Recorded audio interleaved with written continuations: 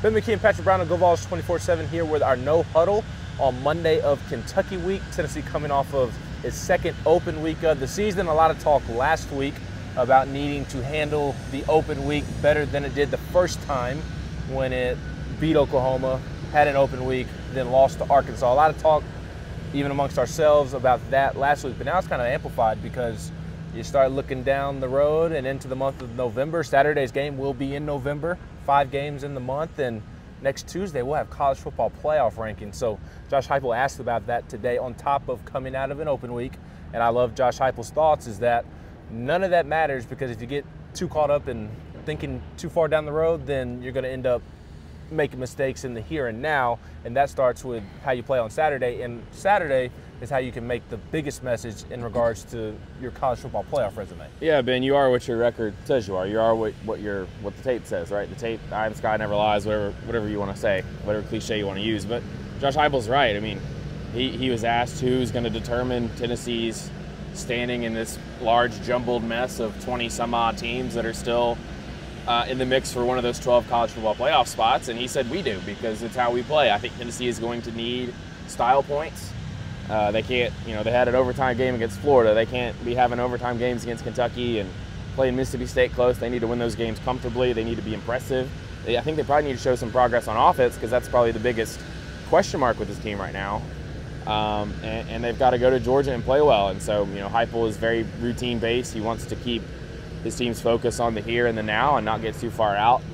He obviously wants them playing meaningful games with high stakes and have a November stretch where they're in the conversation for the playoff and the SEC title and those things, but you have to be able to manage that territory, and we'll have to see if Tennessee has the maturity or the competitive composure is a phrase that he likes to use to be able to handle having to play well. I mean, Kentucky's coming here on a 3-game losing streak.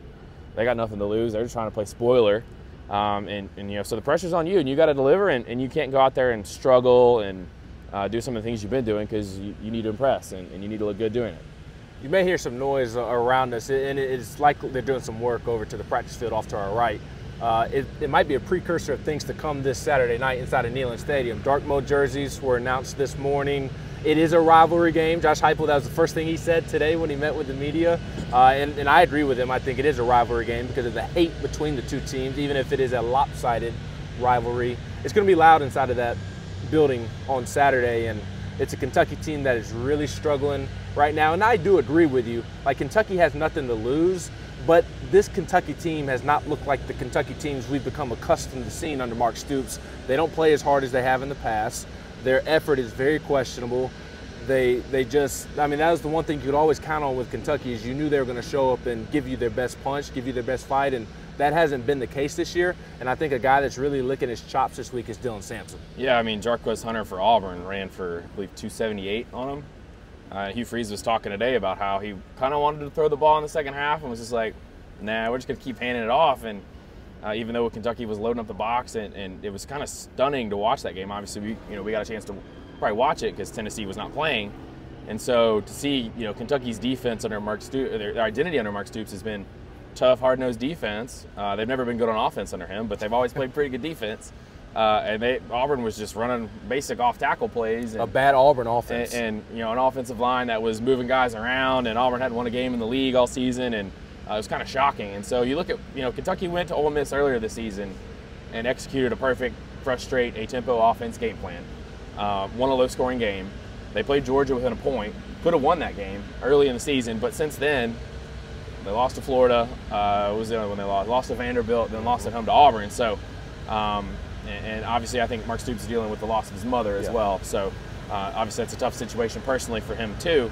But the team is not playing well, but they're going to get up for this game, right? I mean, this is a big rivalry game, and so Tennessee needs to start well, which they haven't done on offense in several games. So, if you're able to start well, keep the crowd in it, it could be like it was a couple years ago with the dark mode game and it got out of hand. But Kentucky has, if that defense goes, I don't know what else they have. They don't have a quarterback. They're beat up in the backfield too. So a lot of things are pointing to Tennessee in this game, but Tennessee still needs to go handle its business. Yeah, last thing we'll touch on here before we get out of here, there wasn't much to talk about from Heupel today that is kind of get in and get out. There just wasn't, I guess, coming off a second bye week. It's the Mondays. Bit. Yes, it certainly was. But one talking point, I guess, was Mike Matthews was asked about, again, the freshman receiver that everybody is kind of wondering, where's he at? Why can he not help this up and down receiver room a little bit more? And Josh Heupel said that he's going to have an opportunity to potentially be a part of what they're doing in the second half of this season. Yeah, it was interesting to me. He said that there were some situations where he thought Matthews could execute better when he's on the field, and some of that was on him, and some of that was elsewhere. Maybe the quarterback, maybe whatever, this, that, and the other. Have to go back and really watch it. But yeah, I mean, when you have a 5-star freshman and you see guys like Jeremiah Smith and Cam Coleman and Ryan Williams making all these plays, you're as Tennessee, you're like, okay, our passing game's not very good. Why can't we inject this guy? I mean, it's just natural. It's not like the backup quarterback situation, but the backup quarterback's always the most popular guy on the team. It's not like that, but it's kind of like that. So, but we'll see if Matthews can carve out a role. I mean, he's an outside guy, so he's kind of battling Brew, McCoy, Chris Brazzell, Dante Thornton. Those guys have been a little up and down, but they're they know what they're going to get from those guys, and Tennessee just needs. They just need to make some connections on some of these plays. They need to make some of those big plays. Obviously, Dante Thornton has made most of the ones he's gotten. But they need to, those misses need to be connections for this offense to kind of become more well-rounded, not so Dylan Sampson heavy, relying on him so much. So we'll see if Matthews gets. I think he'll probably get the same 10, 15 snaps. I don't know. Do you know what he played against Alabama? No, I don't recall. So he's getting on the field a little bit. I think it was like 4 or 5 snaps. He needs to get on the field a little bit. I would like to see him when he does get on the field. Just throw it out there to him. Just throw him a screen. Let him do something after the catch. It's not that hard. That shouldn't be a playbook issue, but. And just see if he can give you a spark and give you some yak that you've also not been getting either. Absolutely. We've got plenty of coverage of Tennessee, Kentucky all week long at GoVols247.com. Kickoff 7:45 p.m. Eastern on Saturday night on the SEC Network. He's Patrick Brown. I'm Ben McKee.